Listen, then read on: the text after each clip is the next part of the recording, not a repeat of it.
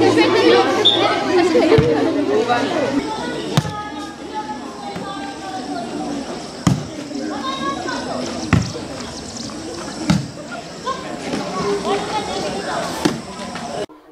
Adarsh Public Senior Secondary School has celebrated the World Sports Day by participating in different games.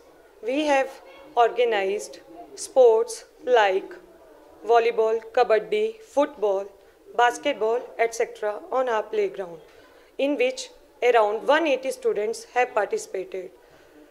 We have emphasized them to play different sports to remain active throughout their life.